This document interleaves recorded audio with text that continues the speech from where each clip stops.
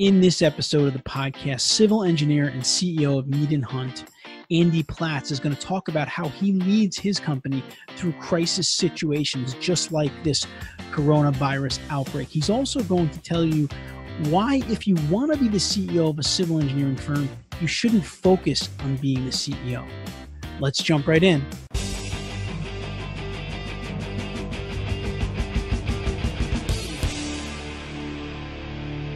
All right, now I'm excited to welcome on our guest for today, Andy Platz. Andy is the CEO of Mead Hunt. Andy, welcome to the Civil Engineering Podcast. Thank you. Looking forward to it.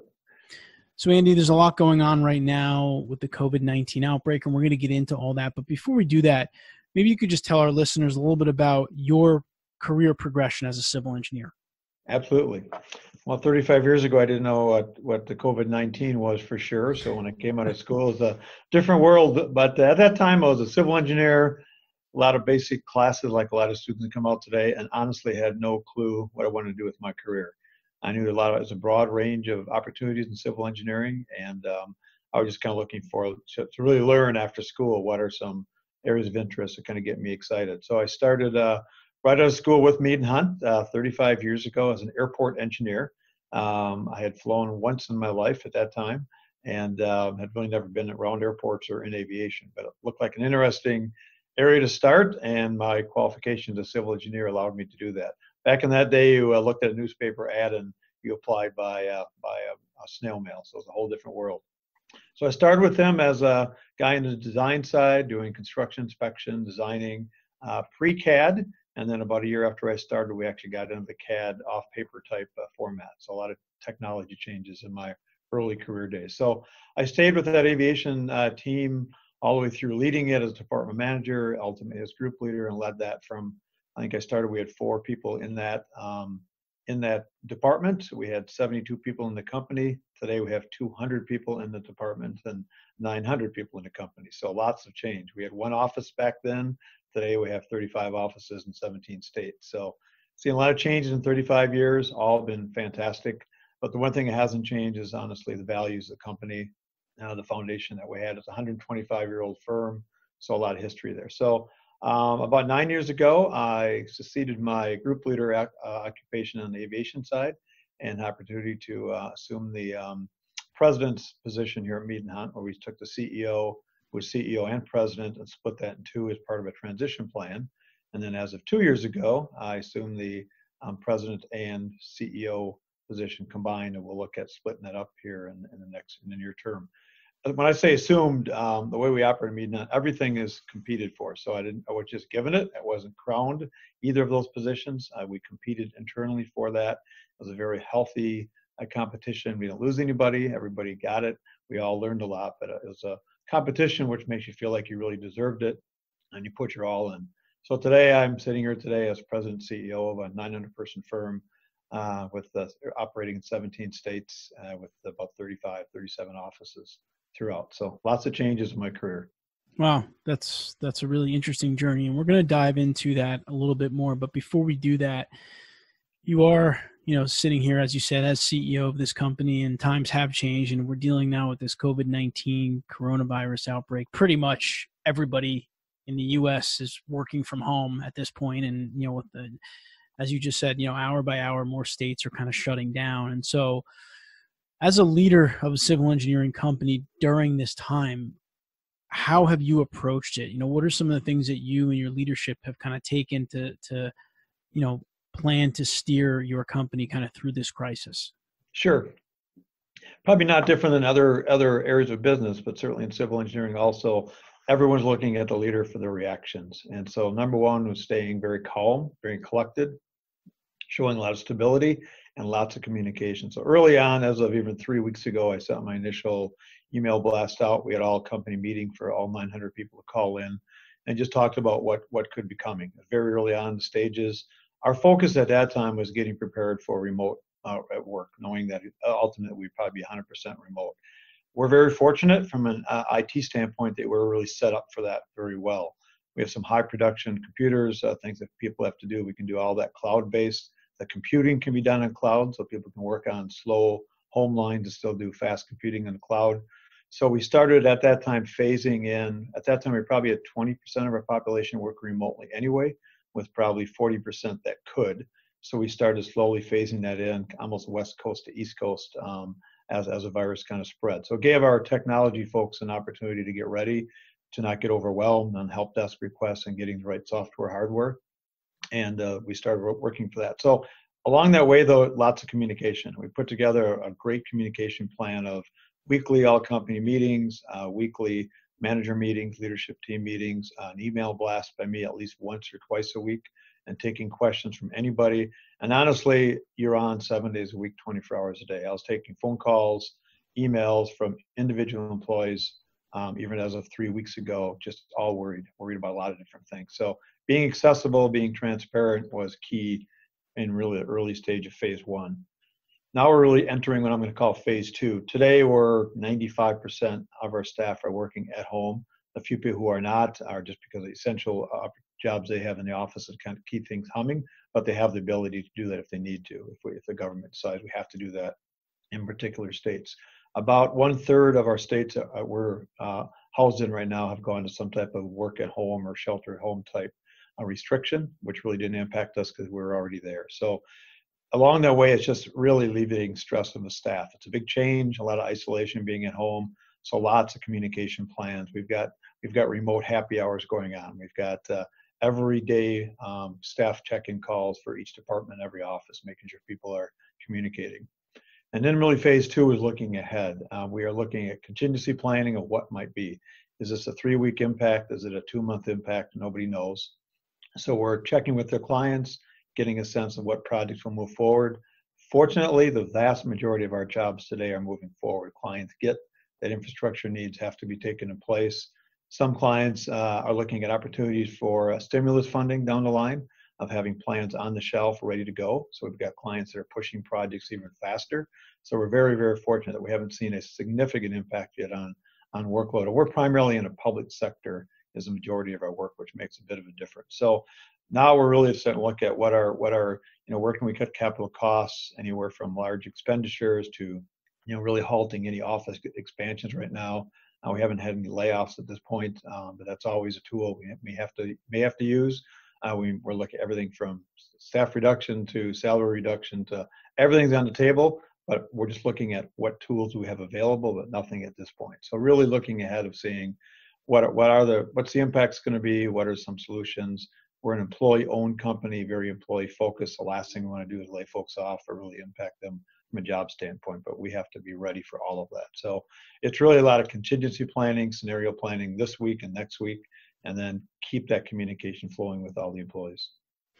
Well, I mean, it certainly seems like you're collected and, confident going through this crisis. And I think what you said there at the beginning was really important, is that people are looking for your reaction as the leader. And that applies to, Andy, of course, but all, leaders in different companies and different industries. And even quite frankly, at every level, like parents, right? I mean, I know I have 3 kids and they're home from school, and they're kind of like, they're looking at you to see like what your reaction is in terms of how much they need to be worried or stressed about it. So I think that's really great advice right off the top.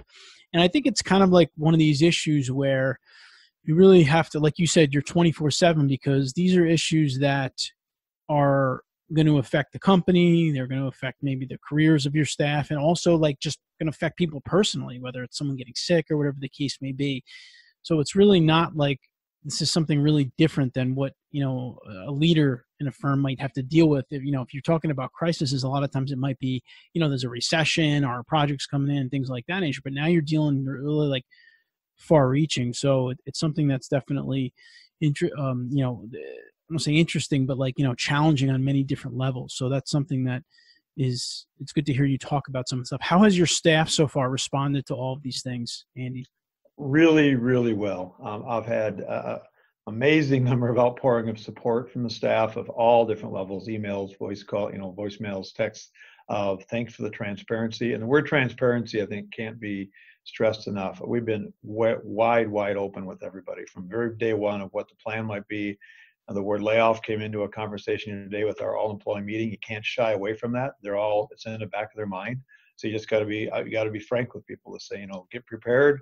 We're hoping we don't have to go there, but you can't ignore it. And I think you got to face things head on. So once you open that door, I think it made people feel better that, we're doing everything we can to prevent that. But that transparency piece is huge. And again, at the time, we're sitting in a good spot financially. We're a very solid firm. We have a lot of real ups. So we have a record backlog, new work's coming in. The angst is the uncertainty of the timetable. Whether it's 3 weeks, 2 months, whatever. And that's from a leadership level, it's tough to plan when you honestly don't know what that timetable is. If this was a hurricane or a tornado, you could deal with it. You could look at the timetable and really react to it and have a long-term plan. But you really have to have a short, mid, and long-term plan in this case, and really keep your ear to the ground with the clients. How are they going to react? Can they still process bills? Can they process invoices? Is consultant selection going to continue? And what's that impact going to be in July, August, September if you get a slowdown in New York? So you really got to look at short-term, mid-term, long-term, and at the same time make people feel comfortable that we're doing everything we can to keep. In the end, you want to have a company that's viable and stable for them to come back to, and I think they get it. So I think they've embraced it as they all get to kick in something. We all have to make some sacrifices. Working at home and whatever that might be. It's our company, so let's keep this baby running the best we can. And it's not my problem; it's our problem. And I think that's resonated well, and people appreciate the frequent communication. I don't think you can communicate enough. You could almost do it daily, and it's maybe not enough. So keep the communication up for those who are in the same shoes. That's great. And as I said earlier, you do certainly seem to be, pretty calm and staying collected through this and really communicating with your staff, which is great. But my question for you is that like kind of your personality, or is it something that you've developed, like just going through experiences like this as a leader? How does one, how does one get good, I guess, or be prepared for something like this? I'd say I've learned. Early in my career, I probably would have been more reactionary, probably would have stressed more. You learn as you grow up in an organization, what matters changes. Early in your career, a project being delayed by a few days matters, or a project being over budget matters, and that's your world. As you move into department manager level, you're worried about the overall department. And the CEO level, you're worried about the enterprise. So the magnitude of the scale, and you look at worst case. We're going to get through this. There's no doubt in my mind we're going to get through this as a company, as in a country. And so you got to look at that. Now you got to step, okay, we're going to get through it. Let's take that off the table. Now, how do we step through it in the most graceful way we can? So I think that adds to the calm. But I would say I've watched a lot of good managers, leaders over the years. I've watched a lot of poor managers and leaders over the years, and you learn from both. So being reactionary, being trite about this thing is not good. You're really picking and choosing the words you use. Every word is being scrutinized by everybody, whether it's written or verbal. And so I think that's critical to really don't underestimate the power of that communication. So it's been a lot of learning. Certainly I wouldn't have handled this early on in my career, maybe as well as they have now. But that's part of being a leadership development, a part of leadership training, whether it be official and you're going to classes or you're just watching people around you. You should be a sponge and picking up the best practices of good leadership folks that you've met. That's great. And I think that this advice from Andy, of course, is applicable to any kind of, crisis or challenge that you might face in your career, whether it be something like this COVID-19 or something else, right? Staying calm, really communicating with your staff. So I think that that's valuable beyond today. And that being said, civil engineers far and wide are going to be listening to this episode beyond the COVID-19 outbreak. So let's talk a little bit about kind of your career progression. I know you gave us a little bit of overview. You've been with the same company, Mead Hunt, for 35 years, which is great. You've kind of gone through an engineering career and you're now serving as the CEO and previously served as the president. Was there, I talked to a lot of civil engineers that want to get to that point. They want to be an executive leader in a company and, they have ideas of that early on. Was that something that was kind of a goal of yours, or did it happen kind of over time when you started saying, oh, I think this is something that I'm getting close to being able to do? Absolutely never a goal. I'm more of I look at the people around me and see what's the impact I can do for that particular group. So when I first started, we had a small aviation team, and my goal was let's make that the best aviation team around. Let's grow it from a state to a regional to a national practice. And that's where I set my sights. So I wasn't getting clouded by visions of being a group leader or president or CEO. I had lots to tackle, lots to go. So for me, it was, I love this company, and what can I do to make this the best company, and what can I do to keep myself learning? As you progress through that, and even those early stages of being an entry-level engineer or mid-level, that what you learn on the marketing side, the communication scale, the crisis management of projects, the business side of managing the finance of a project, all of that is such a big, huge amount to learn because you don't learn that in school. You learn the technical side in school. You just don't learn the business side and the management side when it comes to communication skills. So lots to learn. You just kind of step through your career from mid-level to more senior level, and then you start looking at other opportunities. Are you more prone for marketing? Are you more of a market lead kind of guy? Are you more of a technical person? Do you really want to be a manager? Just because you're 15 years in doesn't make you want to be a manager. You want what's your passion. So follow your passion. And if that passion is being the CEO, awesome. That's great. And then start to prepare yourself. I really didn't look at that. I just kind of stepped through a very orderly process of leading the aviation team. I saw the opportunity for president come up. I looked around the company and said, we've got a few good candidates, but I think I'm the best candidate. And for the best use of the company, I'm going to be that guy. So I dove into it, competed with all my heart and not half-hearted, and was awarded that opportunity. And the same thing with CEO. And CEO came along and looked at the candidates, said, we've got a great group of candidates and all of us could do the job. I think I can do it better. And so again, I dove in with wholeheartedly and competed for that, again, in a very positive way. Everyone's on board. They all got it. So you really got to decide where's your passion and follow that. But I can't say my passion is more step by step versus looking way up the chain and saying, I need to be or I want to be the CEO. But that's kind of the culture of our firm also. We're very, we're focused on the company as a whole, and people really take opportunities that best fit and best help the company versus best help themselves. And I think that's part of how we operate. That's great. I like that philosophy a lot because I do talk to maybe like a lot of younger engineers that, they might say like, I want to really be a partner or an owner or a CEO of the firm, and they might not really understand completely what that means yet. And so yep. I think having a philosophy of, do your job, be the best you can be on your team right now for your clients, and continue to if you take that approach, a lot of times what happens is you'll end up, getting into leadership positions because you're delivering, that value to the people that really need it from you. So I think that that's important. What do you see in terms of, what are there any big differentiators that you see in engineers that do hold leadership positions? Is there something, is there skills or characteristics that you find in a lot of engineering leaders that allow them to be in those leadership roles? So if I'm a young engineer and I'm saying, there's some skills I need to focus on if I do want to be a leader, what might you recommend to them? Sure. Yeah, I think engineers are, it's as I work around them, and I've got a son that's an engineer, and most of my associates are in that area. So it's interesting to see how common a lot of the traits are. So from a real positive standpoint, I think engineers tend to be very deliberate, very linear thinking, tend to be not overreactionary, not panic-stricken. They've dealt with risk when it comes to design risk. So dealing with that, from a hard dimension standpoint, they get it. Some are pretty good business people. They tend to be fairly good, but also in a very conservative way. So that's kind of the traits that help most engineers up. Again, they vary for sure. Every personality varies. Where they struggle with is probably communication or understanding the value of communication. Some folks are good marketers. They can get out there, communicate with clients, but not everybody understands the value of communication with a staff and a team, and that, that bonding and that transparency. That's a challenge. Again, communication isn't stressed in most engineering curriculum, so it's always a challenge to kind of get people used to that.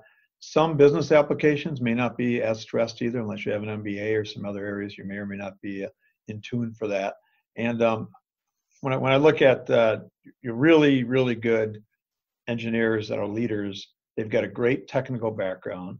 They really understand, the work that they do. They understand the clients, but then they balance that against a real business and communication aptitude. And having all of those, it takes time, and you probably don't have all of those at any time in your career, but you're always developing, myself included. You're always looking at what can I do better. I'm always looking for input from my staff, from peers, from others.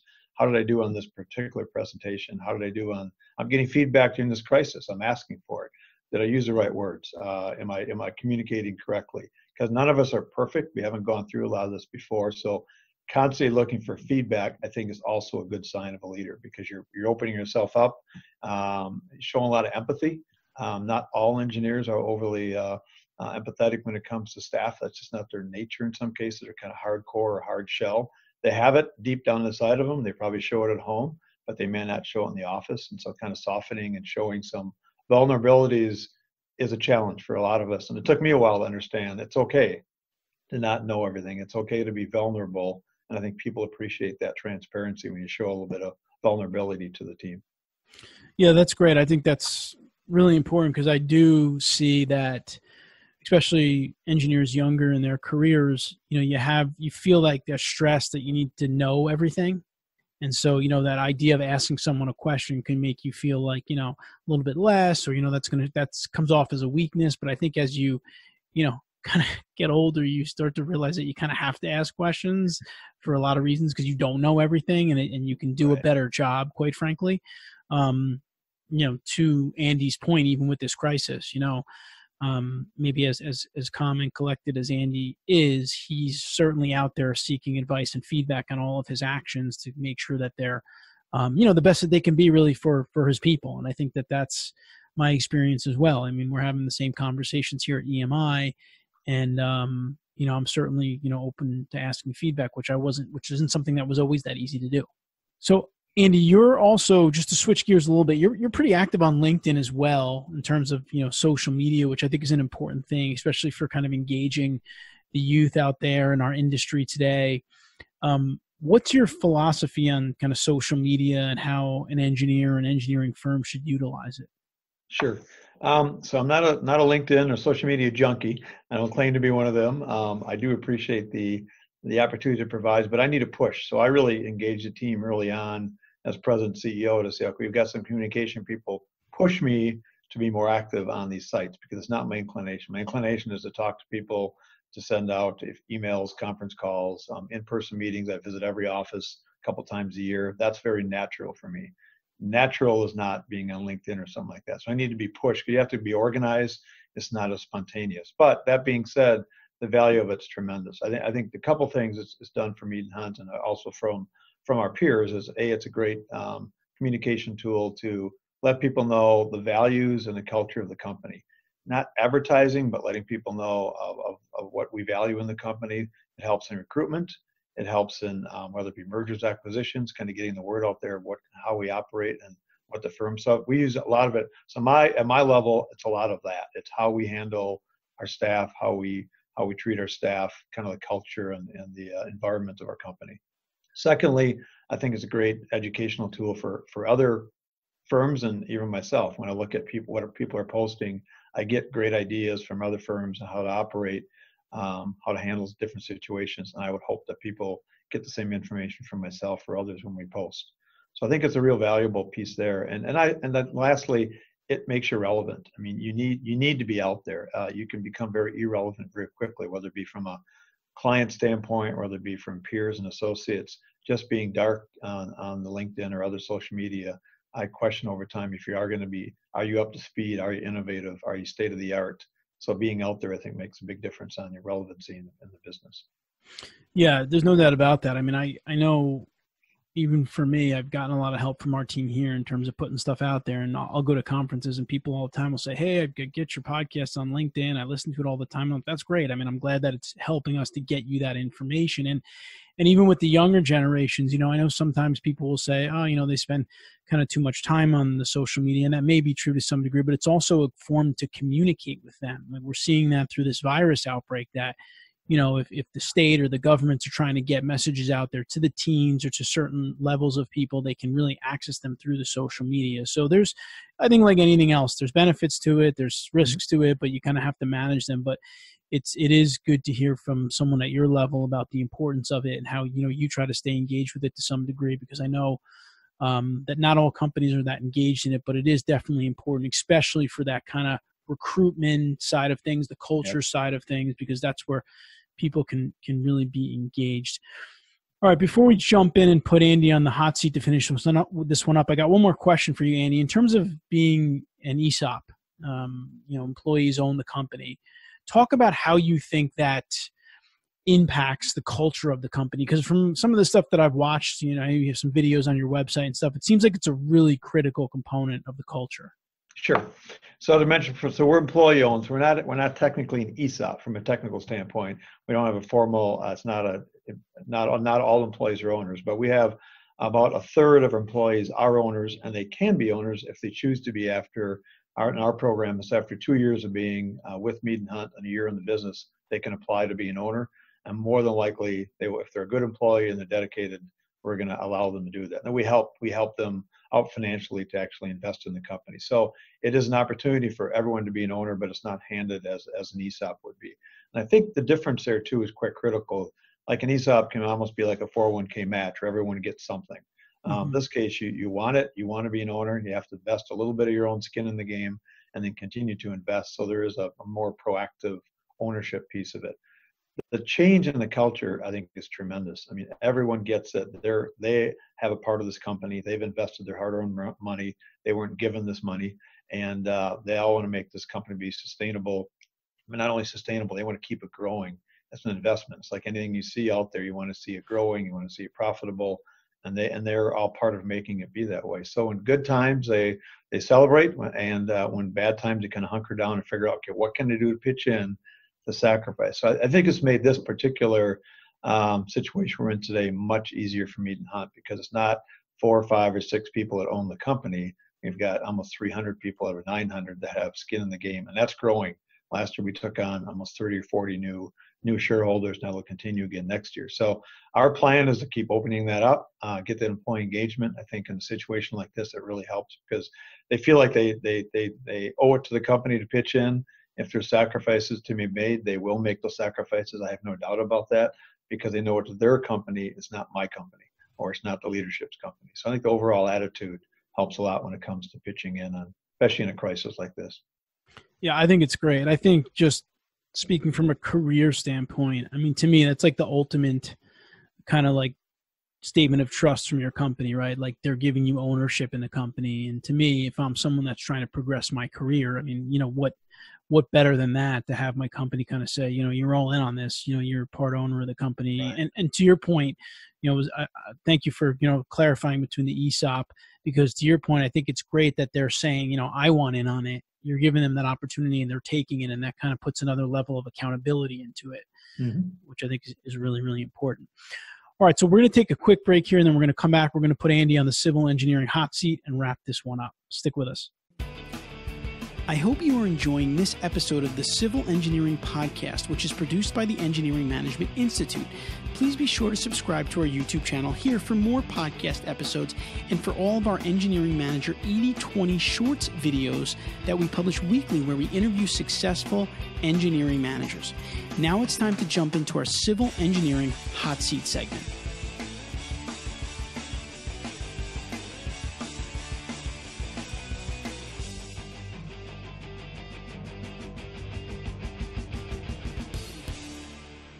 All right, we're back with our guest for today, Andy Platz, CEO of Mead Hunt. Andy, are you ready for the civil engineering hot seat? I am ready. Bring it on. All right, first question. Are there any specific rituals that you practice every day? For example, do you have a specific morning routine or a lunchtime routine or something that you do consistently on a daily basis that has contributed to your success?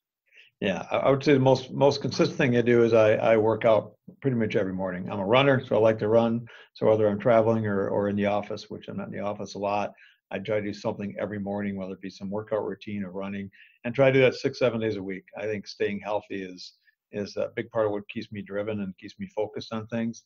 And honestly, some of the best ideas or different ideas I've come up with have been during those routines because you're out of the office, you got some me time, and you can focus on kind of thinking out of the box. I think it's imperative. And I think lastly, part of the health, just keep yourself healthy when it comes to eating. I never used to, as a younger person, I'd skip meals, skip breakfast, get up late, run to the office and just kind of blow through.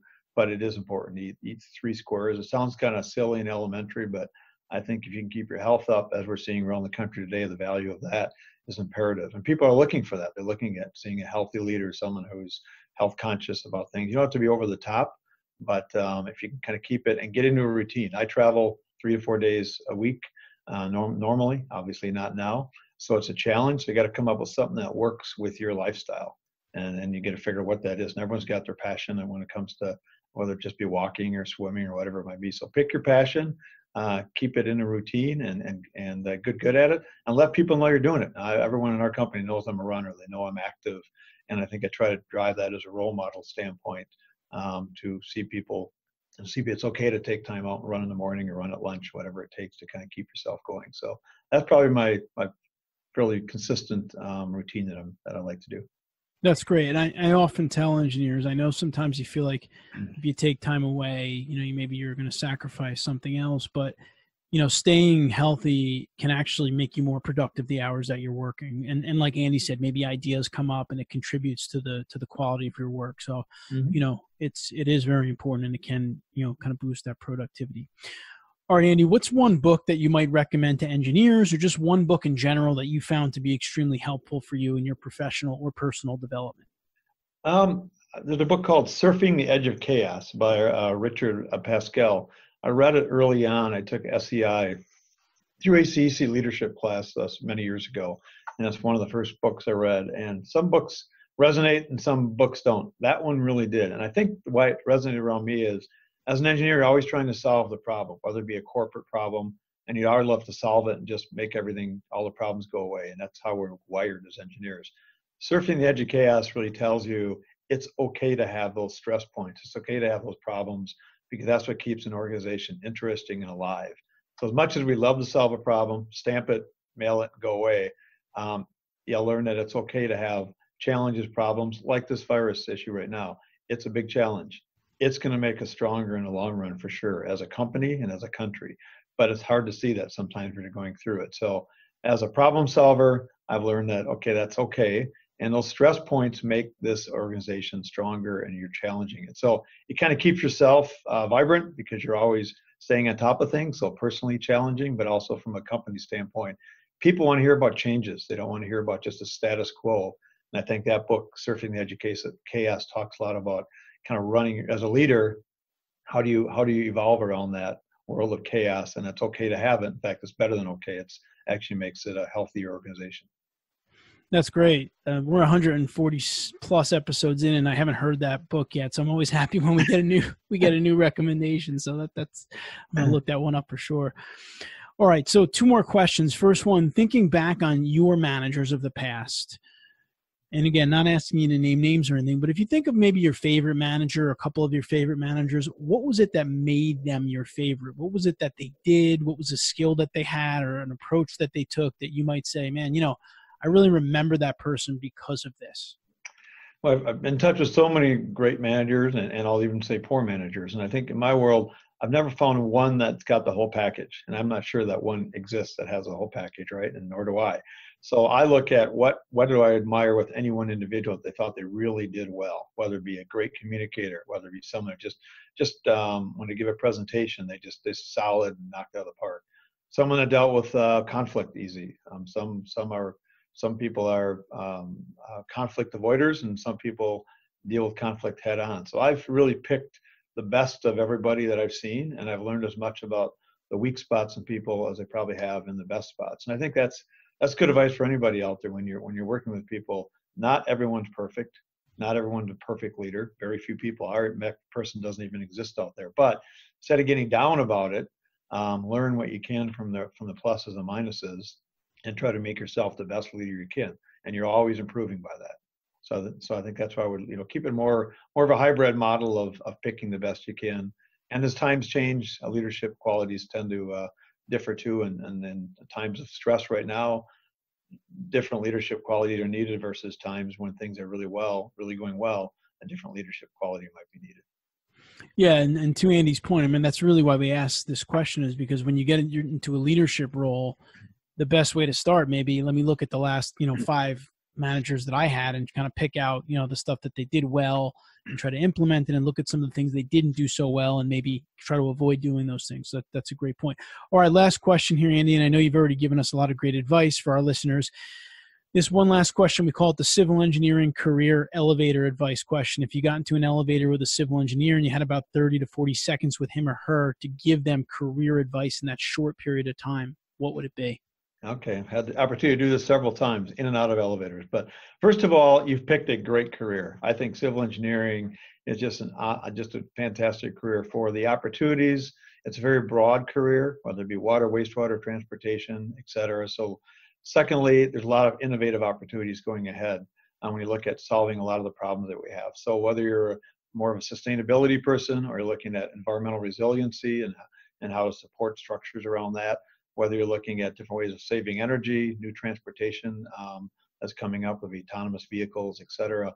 There's so many changes, so many challenges, but they're also broad and different. So you have an opportunity to really help this country out and help the world out, but also really be innovative and kind of think out of the box. That's what we're looking for. So it's not just about paving asphalt and paving concrete and what some people may think is, building bridges. That's all still there. So you still have the ability to do highly technical work, but also I think you got the ability to really think out of the box. From advice standpoint, I just take in all the information you can. You graduate, you've been learning for 4 years, 5 years, whatever your time period was, but keep that learning going. It's not just jumping into a job and doing a job. Every job should be a career and treat it as a career. So career means you're learning every day on the job all the time, and just be a sponge. Take every opportunity you can to learn, take classes, take company classes that are offered, learn from others, people around you, and develop yourself. As I mentioned earlier, is develop the best you can be in that current role that you're doing, and then start to look for those next opportunities and keep that progression going. If you do that, you're going to have an awesome career. It's a great opportunity for all of us to be a civil engineer, and I applaud those who are going into it. And I'd love to talk with any of you who want to chat about that career option. Awesome. Once again, Andy Platz, CEO of Mead Hunt. Andy, thank you so much for spending some time with us here today, especially during these turbulent times, coming on the Civil Engineering Podcast. Thank you. I appreciate the opportunity. It was a lot of fun. I hope you enjoyed this episode of the Civil Engineering Podcast on YouTube, produced by the Engineering Management Institute. We're always looking for new ways to help engineers become effective managers and leaders. You can view all of our content on our website at engineeringmanagementinstitute.org, and be sure to subscribe to our YouTube channel here for our weekly videos. Until next time, please continue to engineer your own success.